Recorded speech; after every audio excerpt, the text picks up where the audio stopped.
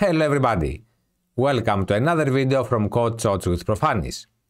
In this video we will talk about the signal queries and how to use them. We will start with a small portion of a theory and then we will move directly to the coding. So without any further delay, let's get started. We'll start working with this card, and what we can see here is that we have this kind of image, and then we have a title, and then we have a content. The title will be an input, while the content will be a projected content using the ng content. And please note that the image for this card and for this example will be just a default image set by CSS. Regarding the content projection, we have the option either to provide the text or to provide any other component. And now you might be wondering, how can we query these kind of elements? And when we are saying query the elements, we mean how can I have access to my code of the image, of the title, or of the projected content? Here we have two different options, the viewChild and the contentChild. The viewChild queries the direct elements of the view component. So let me go back and talk about the direct elements. With direct elements, we mean the image and the title. And then we are going to use the contentChild for the projected content to the component. So again, let's go back and talk about this one a bit. When we're using a content projection or the ng content, what we are doing is that we have our view, and this view is being initialized as part of another view. So that view is being initialized and then it is projected here. And that's why we're saying content projection. In this case, in that example, for the card, we're going to use viewChild for the image and viewChild for the title, while we're going to use contentChild for the projected content. So let's go to the VS Code and start coding. This is our card, and as you can see here we have the image and then we have a title. This is our content, and here we have also this kind of footer, and we will see why we have that footer. And if we go to VS Code, what we will see is that we have the app component where we're using the card component, and finally we have the card component. So let's start with the app component first. So here what we have is the app card where we're providing the title, and then we have the app card content, which is the projected content to that card. And we also have the app card footer, which again, this is the projected content of that card. Now, let's go to the card component and see what we have. So here we have the title, we have the ng content where we are selecting the app card content, and then we have the engine content where we are selecting the app card footer. So please note that in this video, we're not going to focus on how the content projection works. If you want to see more about the content projection, please check that video that pops up on top, and you will see everything you need to know about the content projection. In this video, we will focus mainly into the query signals. So like we said, here we have ng content here and ng content. And now let's start by querying some elements. And we have here to make up some requirements. Let's say that we want to grab the title, and we need for any reason to know the height of this title element. So what we need, I will create here a title element, and into my card component, I'm going to have my title element, and this is going to be a viewChild. Please note that in this case, we are querying the direct elements, and I'm going to have my viewChild, which is a title element. And into the locator, we have the option to provide either a template reference variable, a directive, or a component. So we are starting with this one, and since now this is a signal, we have the option to use the commuted or even to use the effect. In this case, we will start by having just the effect, and we are going to console log the height of this title element. So into the constructor, I'm going to have my effect, and into the effect, I will do the following. I would like to grab this title element, dot, and as you can see now, this guy, the card element, the title element is of type unknown. So let's try to fix that. We know that the title element, which is this guy, this is an HTML element, right? So we can be like, I want to have here a reference, an element ref, and I know that the reference of this one is going to be an HTML element. So now the title element, if we click dot, we have the option of the native element, and what we would like to grab here is this method, getBoundingClientRect. And this guy will return the width and the height, among other information. And in our case, the only thing that we need to have here is just the height. So I will be like, I want to grab my height. This thing. Since we have that, now we can just console log. Console log, and this is our height. So let's see what kind of problem we have here. It says that the property height does not exist on type DOMRECT, which is the response of this method, or undefined. And the reason of having undefined here is that we have this question mark because the title element might be undefined. We can switch that to an exclamation mark, and the problem won't be there. But you know what? This is not the right approach. Since now we have the viewChild, have been introduced one more property, and this is the required. And having the required there, it's much better since it will also throw an error in the developer mode whenever we do not have that element appear into our view. So let's go to the browser to see what we have. And if I open the developer tools, we can see that here we have the value 30, which is the height of this element. And we can verify that, which is 30. Nice. And how about now if for any reason I do not have this viewChild element? I mean, this guy here. I will comment this out, and let's go to the browser, and we can see that we have a nice friendly error message which says that child query result is required but no value is available. Nice. So this is how to use the viewChild or the viewChild required.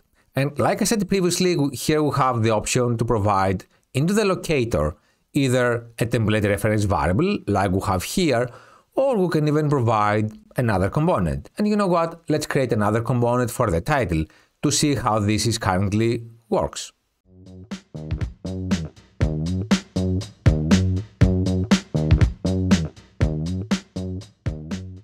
I will have here my title, and this will be just a signal input equals an input. And the type of this is string. Nice. So let's now have this here, and I'm going to grab the app card title. Let's scroll down, and I will replace this guy. Or you know what? I will replace this guy here. I want here to have just my app card title, and I will provide the title, which is going to be this title. Nice. Before even we query that, let's go to the browser to see what we have. And it seems that everything works fine, and we even have here the 30, but this one now, it's not based on our component, but it is based into the template reference variable, which we don't need it anymore. But of course, now we're going to have an error. And to fix that, what we need to have is to change our locator, and the locator will be our card title component. So let me scroll down, and I will replace this guy into my card title component.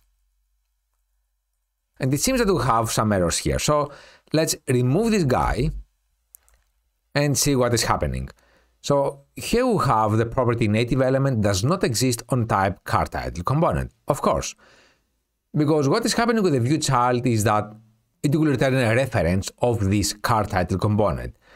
But we also have the option to grab a different token, and in this case, I don't want to grab the instance of this component, but I want to grab the token of the element ref. So now we have our title element, and here we have this title element, and we have the native element and this method. And if we go to the browser, we can see now that this is 21.6, which is this guy. This is the actual height of this component. And again here, we're not trying to make it perfect in terms of height, width, and stuff like that. The only thing that we're trying to do here is to understand how the viewChild works. And of course, you have to adapt that to your own needs. So currently we have seen how to have the viewChild required with a locator of a component and with a locator of template reference variable. How about now if we have more than one titles? Again, what I'm doing here is that I'm making up the requirements. So here I have this kind of titles. Side note, I could convert that to a signal input, but perhaps I can do that later. So I have here this kind of title, which is a string of array. And what I'm going to do is I'm going to have it here. So let's do that.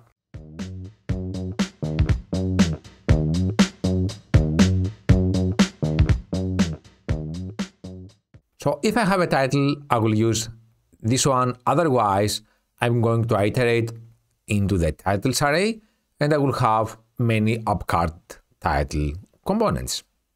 Nice. So let's now go to the app component HTML, and instead of title, I will provide here titles. And instead of a simple item, I will have here an array. And this will be my first title. Here will be my second one, and let's have also one more. This is going to be my item B, something like that. And now if we go to the browser, we can see that we have 3 titles. Doesn't make sense in terms of requirements, but at least it makes sense of what we're trying to achieve here. So what we need now is to grab all of them. And I'm going to calculate the height of every single item. So let's go again to the card component, and what we can do is the following. The viewChild will return the very first item, but in our case, we don't have only one item, but we have multiple ones, so we're going to use the viewChildren. And please note that the viewChildren does not have the required option. So here we have the card title component, and the title element. This is actually an array, and we will name that title elements.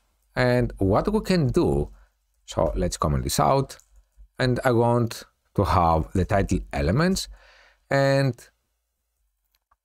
perhaps we need to grab the height of each one and have an accumulated value. Since we need to have an accumulated value, let's go and create and use the reduce. So here I'm going to have my height equals, from this element, I'm going to grab the native element, get bound inclined direct, and then my accumulator will be the accumulator plus the height. And I will return this guy. And here I know that this is going to be my total height. So const total height equals this guy, and I will just console log this here, something like that. So let's go to the browser to see what we have, and we can see here that we have the total height of 63. So let's make sure that this is the reality. The first one is 21, 21, and 21. So yeah, this makes 63. And again, we're not trying here to make it perfect. The only thing that we need to know is how to access, how to query the elements of this card component. And again, either using viewChild or viewChildren, the locator is the same thing. We either provide a component or a directive, or we can even provide here a template reference variable. So this is about the viewChildren and viewChild. How about now query the projected content? And in our case, we have 2 different slots. We have the app card content, and we also have the app card footer. And again, let's try here to make up some requirements. And the requirements will be the following. I would like to present the footer only if the card content is projected. So as of now, I have here my content and I have my footer. And if I remove the content and we go to the browser, we can see that we do not have anything in terms of content, but we do have my button, which is our footer. And according to the new requirements which we have just made up, if I do not provide any content, I'm going to hide also the button. So how can we do that? To achieve that, we need to query the projected content and apply a condition.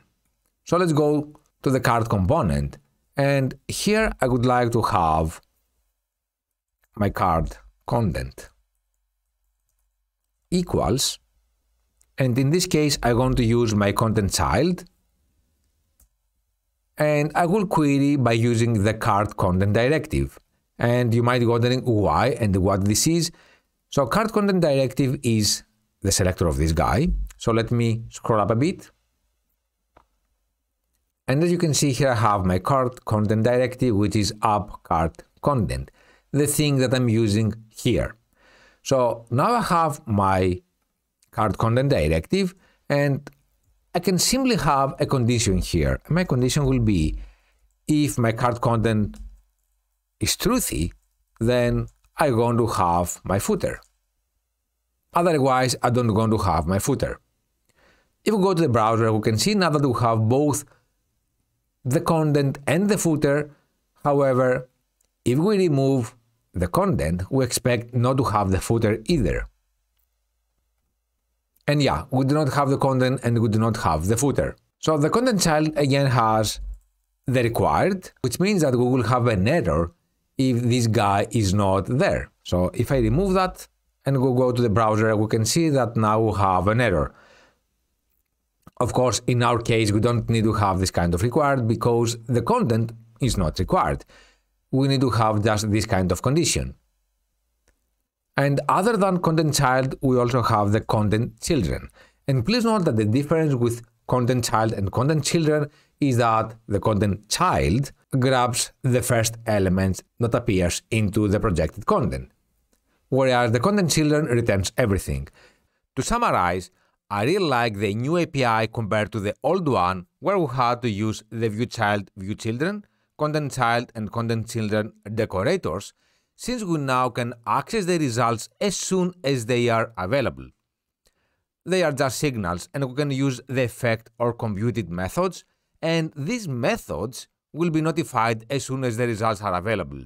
How great is this? And again, compared to the old API, I prefer this one since the viewChildren and contentChildren return a simple array and not a query list like we had before. So this is what I wanted to share with you today. Please let me know what you think in the comments below, and do not forget to subscribe and click the ring bell. See you in the next video.